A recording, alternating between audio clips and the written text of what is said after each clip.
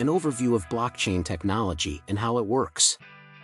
A blockchain is a shared distributed database or ledger between computer network nodes. A blockchain serves as an electronic database for storing data in digital form. The most well-known use of blockchain technology is for preserving a secure and decentralized record of transactions in cryptocurrency systems like Bitcoin. The innovation of a blockchain is that it fosters confidence without the necessity for a reliable third party by ensuring the fidelity and security of a record of data. The way the data is organized in a blockchain differs significantly from how it is typically organized. In a blockchain, data is gathered in groups called blocks that each include sets of data. Blocks have specific storage capabilities, and when filled, they are sealed and connected to the block that came before them to create the data chain known as the blockchain. Every additional piece of information that comes after that newly added block is combined into a brand new block, which is then added to the chain once it is full. A blockchain, as its name suggests, arranges its data into pieces, blocks, that are strung together, whereas a database typically organizes its data into tables. When used in a decentralized way, this data structure creates an irreversible chronology of data by design. When a block is completed, it is irrevocably sealed and added to the timeline. When a block is added to the chain, it receives a precise timestamp. The function of a blockchain. Blockchain aims to make it possible to share and record digital information without editing it. A blockchain serves as the basis for immutable ledgers, or records of transactions that cannot be changed, removed, or destroyed. Blockchains are also referred to as distributed ledger technologies because of this, DLT. The blockchain idea was first put forth as a research project in 1991. Long before Bitcoin became a widely used application in 2009.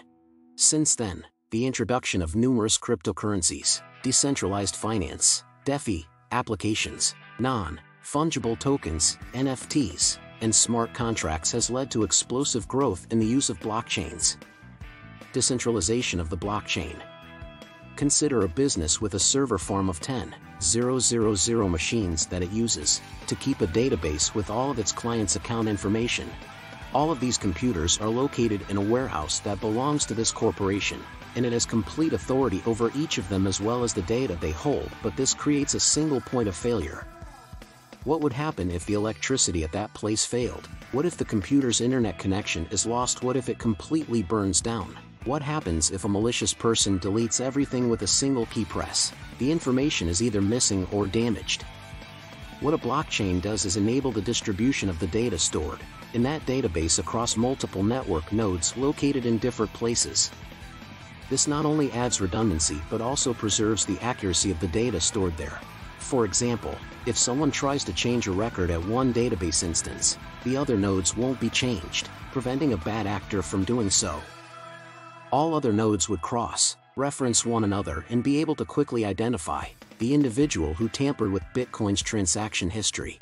This approach aids in creating a clear and precise sequence of events.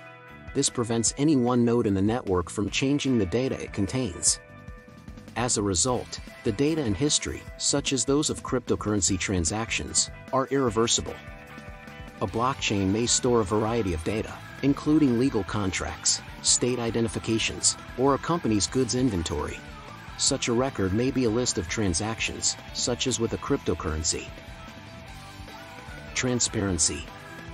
Due to the decentralized structure of the Bitcoin blockchain, all transactions may be transparently observed by utilizing blockchain explorers, which enable anybody to examine transactions as they happen in real time, or by owning a personal node. As new blocks are added and confirmed, each node's copy of the chain is updated.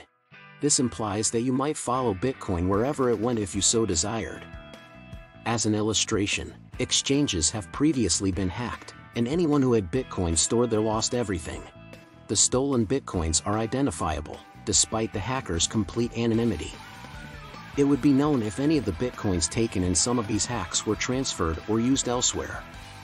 Naturally, the data kept on the Bitcoin blockchain, as well as the majority of others, is encrypted. This implies that only the record's owner will be able to decode the file and expose their identity using a public, private key pair. As a result, blockchain users can maintain their anonymity while maintaining transparency. Is blockchain safe? Decentralized security and trust are made possible by blockchain technology in several ways. To start, new blocks are always chronologically and linearly stored. In other words, they are constantly added to the blockchain's end. It is very difficult to go back and change the contents of a block once it has been added to the blockchain unless a majority of the network has agreed to do so. This is because each block has its hash, as well as the hash of the block that came before it and the aforementioned date. A mathematical function that converts digital information into a string of numbers and letters produces hash codes. The hash code also changes if that data is altered in any way. Imagine a hacker who also manages a node on a blockchain network and wants to change a blockchain and take everyone else's cryptocurrency. If they change their copy, it wouldn't match the copies made by everyone else. When everyone compares their copies to one another, they will notice that this one copy stands out, and the hacker's version of the chain will be rejected as fraudulent. For such a hack to be successful, the hacker would need to simultaneously control and change at least 51% of the blockchain copies, making their new copy the majority copy in, thus, the agreed upon chain.